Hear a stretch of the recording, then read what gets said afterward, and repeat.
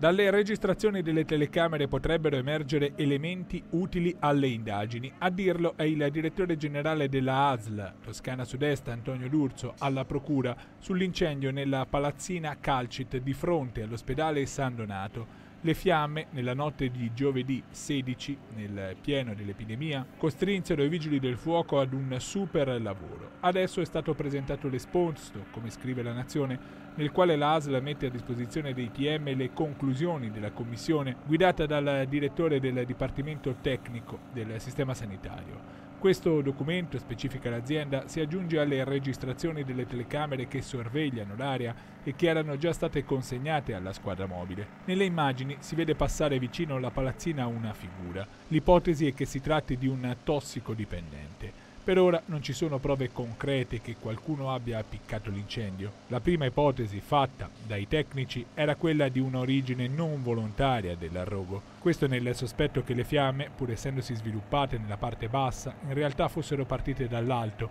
dalle tubature che attraversano i vari piani. Fiamme che si erano sprigionate attorno alle 21:30 per concentrarsi nella seconda sala di emodinamica, nel cuore di una palazzina di proprietà dell'ASL che per gli spostamenti legati all'emergenza sul coronavirus ospita anche ambulatori di oncologia, senologia ed ematologia.